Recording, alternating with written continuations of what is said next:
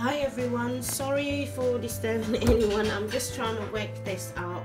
I've got a fridge, American size fridge freezer here, and it seems to be giving me problems for like the last few days. I've noticed that it's not closing properly, and I have been having a bit of problem with shutting it, and it's not shutting. You can see that there's like a big gap right here. So I have literally found that to actually doing this, you've got to get this whole thing open. It might be something around here, so I'm going to try this out and see if it does work. Apparently, because I can't literally get all this whole thing out, I've got these trays out, but I cannot get the others out of it. Okay, so apparently I'm meant to like get something from here, which I have no idea what I'm touching over here. Okay, I think probably I'll need, okay, I've clicked one, so hopefully let's try this second one here. It's literally, when you open it on the side here, there's something here, and I'm just gonna see if I can. Oh, I've literally broken all my nails, so this doesn't really matter if I do. Okay, I can't seem to. Okay, I think I've clicked that one too, so I'm gonna see if this whole thing comes off.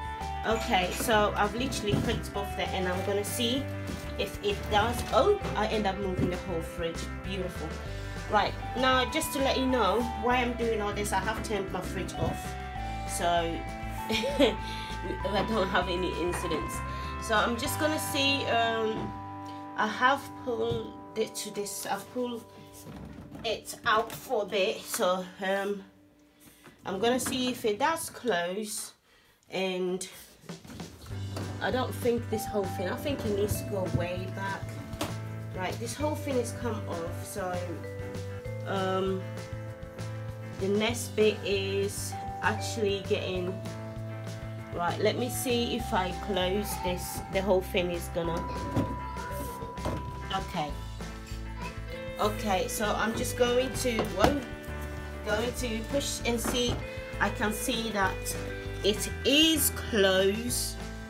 It is closed on the bottom. That is brilliant. So now it's actually closed, and yeah, that is closed. So it was something in the inside, on the side. So you've literally just got to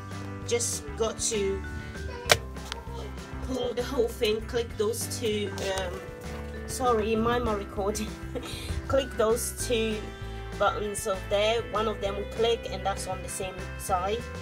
And hopefully, once both of them are clicked, you can open the whole freezer. And after opening it, and I think it gets better, and then it actually closes nicely. All right, thank you guys. I hope this helped.